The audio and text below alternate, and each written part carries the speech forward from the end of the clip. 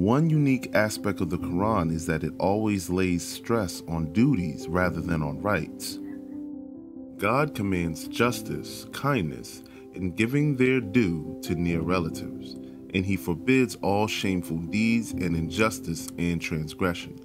He admonishes you so that you may take heed.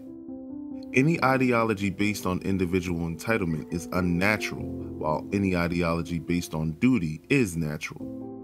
Those who are conscious of their own rights will always make demands upon others.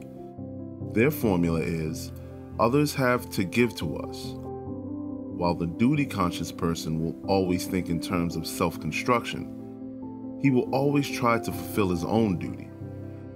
The formula of a rights-conscious person is, they must do it, while the formula of a duty-conscious person is, I will do it. The same principle is laid down in a saying of Prophet Muhammad, give to others what others want from you and ask for your rights from God. This means that you should fulfill your duty towards others and achieve what you want to achieve by your own efforts. No one is going to give you what you want. You have to work hard for everything on your own. That is the law of nature as laid down by the Creator.